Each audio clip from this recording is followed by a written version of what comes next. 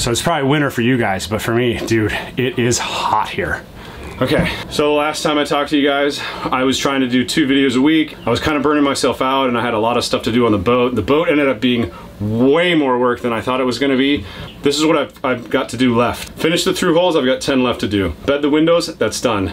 Bed the hatches, most of that's done. I only have 2 hatches left to do. Place the port lights, haven't started on that yet. First I can go in the water, then I can get the engine running. I'm so glad I got the windows done. Awesome thing. The only thing left to do before I splash is to put the prop back on, possibly replace the cutlass bearing, not sure yet.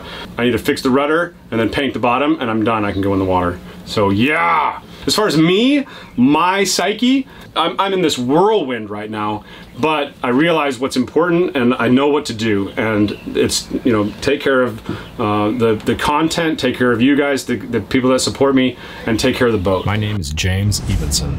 I'm a mechanic, a musician, and a round-the-world sailor.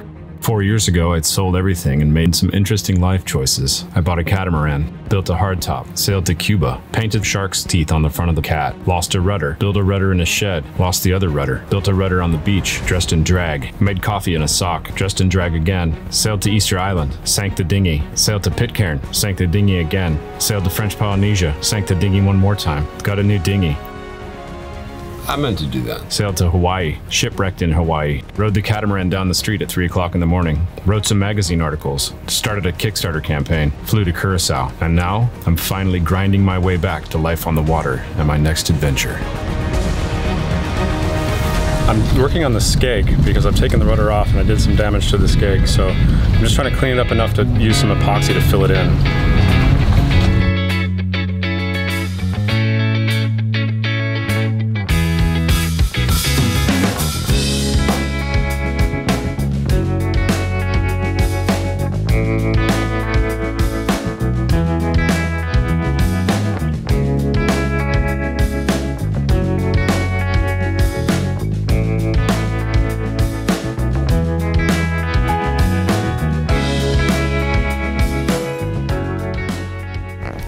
So this is the washer for the top. That one goes here. And this one is for the bottom. And this one is actually the real reason why the rudder was so sticky, because it was gone. It was missing completely. And this rides here. And this thing rides on top of it. So without this washer, that is riding on the bronze, and it was just making it more difficult. The problem is there enough room to put these 2 washers in? Between here and here, there's 47 and an eighth inches. And with these, it's 47 and 3/16. So there's 1/16 that it's bulging over. If it's just 1/16 of clearance problem, I'm thinking that I can just button it up and it'll work. What I'm gonna do is paint the inside of this with etching primer and then put some anti-fouling on it, just on the inside, and then put everything together. And you pick the whole thing up as one piece. It's gonna be a pain in the ass. They must have had at least like 4 guys to do this at the factory. This is a heavy rudder. Okay, so that's what I'm working on today. I'd like to have this rudder in by, let's say, 3 p.m. All right, this was the best thing I could get. This is Universal Bonding Primer. Let's just see what it looks like. Yeah, it doesn't look too bad. So I've decided to just prep and prime the whole thing, because it's just gonna be easier to prime the whole thing right now. I actually put some filler epoxy in here and then sanded it down smooth so it'll look really nice when it's done. So I'm gonna put a couple coats of this on the whole thing, and then I'm just gonna paint the backside black with the bottom paint because I can't reach there once the rudder's on. Okay, I got it primed, and now I've got a little bit of black primer from another cruiser here that was painting their bottom and just had a little left over. Almost always this happens, and then they just leave it. And this paint is so thick, it's crazy thick. Look, I'm just gonna go ahead and slap it on here. Yeah. And then I'll do the entire back side of this whole thing. 2 hours later. This is all painted, painted, painted, painted. I touched up this one, touched up the top of that, touched up this, I touched up the top of the rudder. Just this top edge here. Now I just gotta clean this up, and then I think it's ready to go back on. Oh, I gotta take a 1/16 of an inch off of this for this one. Definitely don't wanna take it off of this one, because this one's the one that the rudder's gonna be riding on right here. And that is like the most important washer, I think. This rudder is gonna be nice. I had to borrow a sander from a friend because nobody has square sandpaper and I really don't want to go to the store. So this is what I got for the bushing. I'll just be careful and try to make it as flat as possible here. So yeah, I'll take all this paint off. It's almost dry, and try to get that as smooth as possible. Nice and smooth surface for that. And then I've smoothed that surface, cleaned and smoothed this surface. And now all I have to do is just grease everything and go get the other guys and put it together. So test fit time coming up. This piece that broke off, I drilled out the bolts and got the bolts out. So I'm gonna be getting some new bolts. These are the bolts. And then putting that back on here. Say hi, Chris. Hi, Chris. You guys know Hein. Yo. A couple of boat captains helping me out. So we formulated a plan. We're going to stand the rudder up.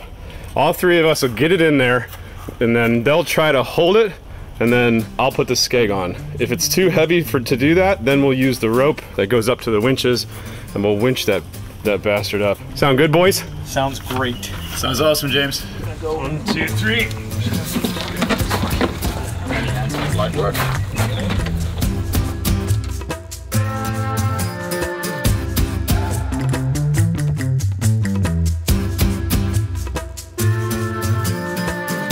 You're all the way up. Wow, that's beautiful. Super smooth.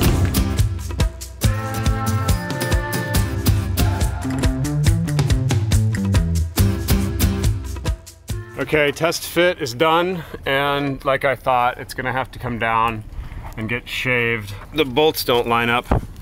You see, it's almost there, but needs about a 1/16 of an inch. That washer needs to stay big. This washer needs to go in, and that line is the thing holding everything up. Yeah, thanks guys. It's okay, that's fine, just drop her all the way down. Perfect. Yep, let's just tilt that forward and get that washer off and put it right back where it is. Give me a sec, I'll help you.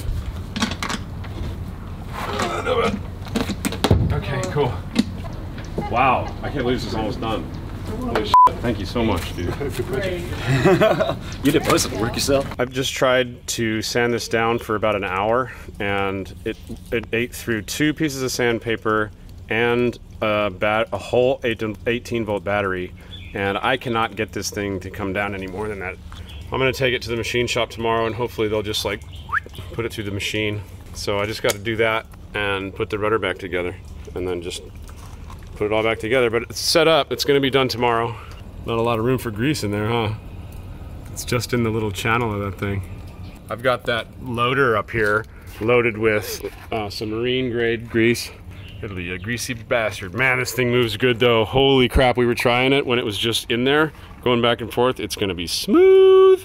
And you know, the reason I'm doing this is because I want the autopilot not to have to work very hard. It'll use less power. I'll have to have less power to begin with. I'll have to run the generator way less often just for having done this job. Yeah. What is up, people? So, I spent the first half of the day a little upset because I couldn't fit the rudder this morning. But I've got it now, and I have to shave down the bottom bearing just a little bit. This space here, that's 3 mil. And then this, I've got bolted in. You see, there's 1 bolt here, and there's 1 bolt here, and then there's all that sealant stuff that I put in it. And then this space doesn't fit this washer, but it's 4 mil will, hold on, with room to spare. See, I can push this up and down like this. I'm wondering if that's enough. That's probably enough clearance, right? Let's just make sure. Let's see. Yeah, it's got enough room with plenty to spare. Okay, so yeah, 4 should work, I think. That'll give it like 0.5 millimeter. Okay, boys and girls, the rudder is finally complete. Look how smooth it turns. 1 finger, watch. Oh yes, oh yeah. That was way different than when I got the boat. So, there's a little bit of gap in there to allow for the Delrin to swell. It's a bit big. It ended up being about 2 mil. I wanted it to be about 1, but that's okay. And she moves so smoothly, so easily. And she's riding on this bearing here. Yeah, So the only thing I have left to do is I got some new bolts for these. Oop. Here's the old bolt. So here's the new bolts. I'm gonna grind this out a little bit to fit this type of head because I couldn't find the same length with the countersink heads, this type. So I'm gonna grind that out so I can make that flat. And then this will fit in here like that and get epoxied in and painted and stuff. Should be pretty easy, should be a one-day job.